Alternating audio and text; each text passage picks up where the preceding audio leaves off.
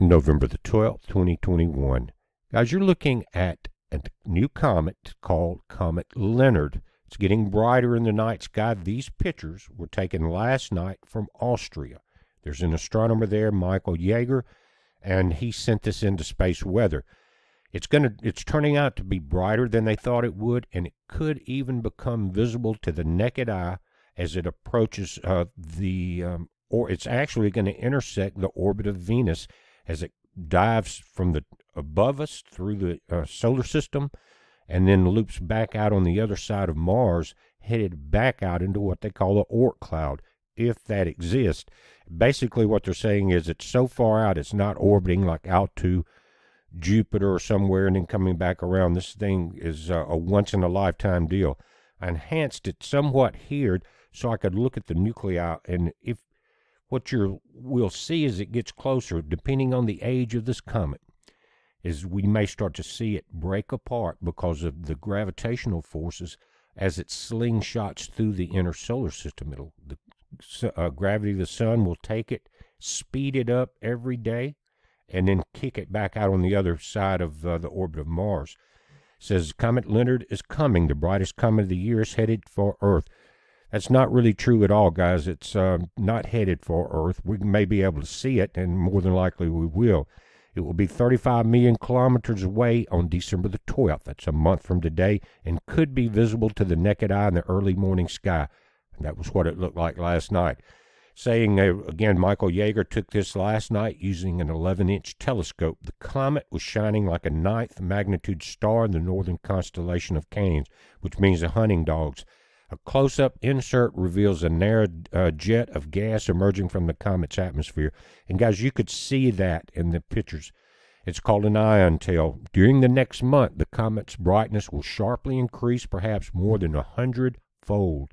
Most forecasters agree that Comet Leonard will reach magnitude +4, an easy target for small telescopes and visible to the naked eye from dark sky sites during the second week of December.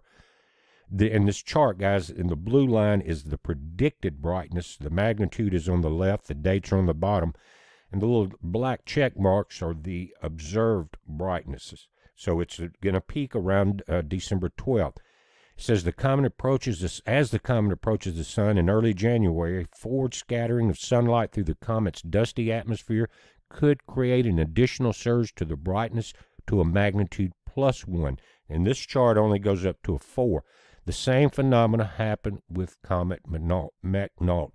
But guys, here's the JPL modeling on it as I pull it up.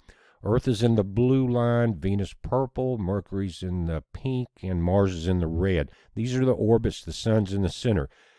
Comet Leonard is in the white line, and there's a small dot right above the name there. It's called C2020 Leonard. Anyway, as it's diving down, it has an almost perfect intersection with Venus, and Venus is headed that way, but it looks like it's going to dive just in front of it. What is that telling us? Notice where the Earth will be as we get closer to the comet kind of going through what we call the ecliptic of the inner solar system. Venus is moving forward. The comet's diving right in front of it. Check that out. It would be amazing if you could see it from Venus, but it looks like it's going to dive just before Venus gets there. Notice your timestamp at the bottom now, December the 16th, 17th. It's starting to dive below our ecliptic. Southern hemisphere will become more visible in the southern hemisphere at that time.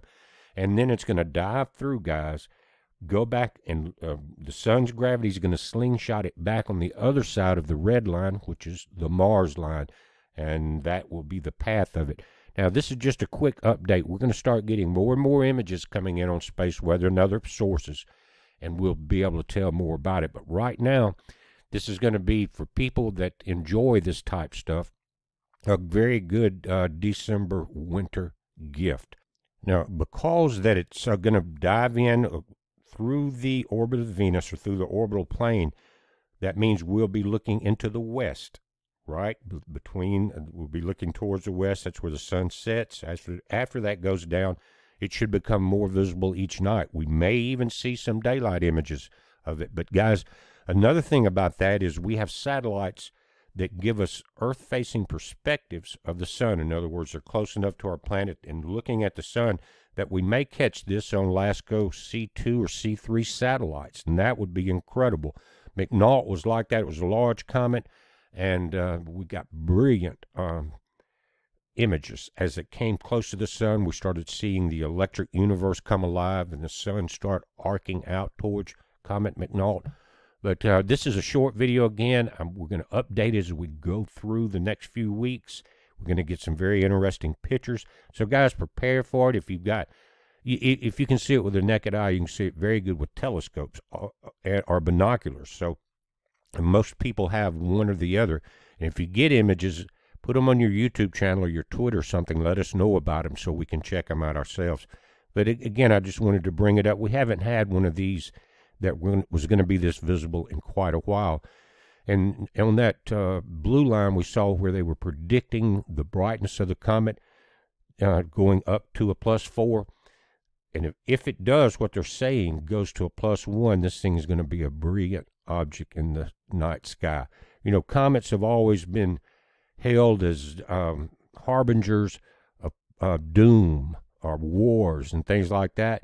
You know, that's not always the necessary. I think some of those things just happen at the same time, because there's when you see a comet, there's probably conflict somewhere on the planet, some type of war, and we know that's going on, and so we'll just have to wait and see. But it is a very interesting object to look at. They're beautiful, that blue-green glow. But we're going to watch it, guys, just kind of a heads up. It's only one photograph now, but as more come in, we can analyze it a little closer. And this thing will pick up a lot of speed. It could be traveling at this distance from Earth at about 1 million miles a day.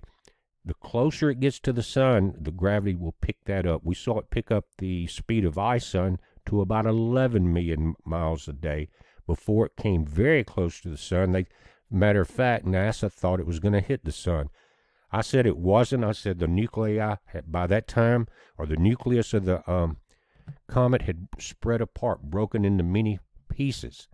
And we watched it slingshot behind the sun and then come up into them, thousands of pieces. And I think I measured it at about 20 million miles wide, the debris trail. It looked like an arrow. But we'll see what happens. Again, just one photograph now, but this is going to get very interesting, guys, over the next few weeks. It's a heads up. Be safe.